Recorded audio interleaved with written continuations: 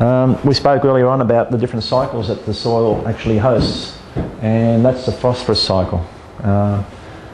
In modern day farming, we put fertilisers in, and the fertilisers come into different nutrient solution form that the plant will then take up, just simply as a soluble form.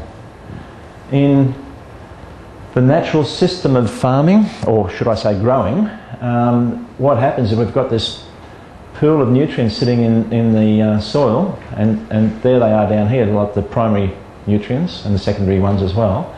But they then go through a soluble form, and that soluble form is taken up via the soil organism performing a function on it as well, and mineralising or immobilising it as well. Okay, so there's a lot of interchange that's happening in that soil.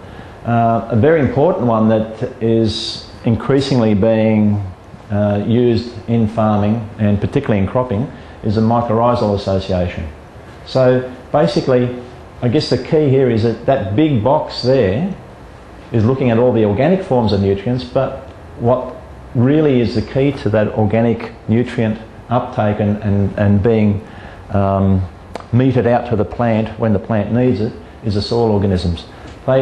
Interestingly, they become active when daylight becomes longer and the soil temperatures come up and we've got moisture, and that's obvious at springtime when things really start moving along. But the flurry of reproduction of the soil organisms happens in that period of time, deliberately so that the plants have the support from below the soil to start growing.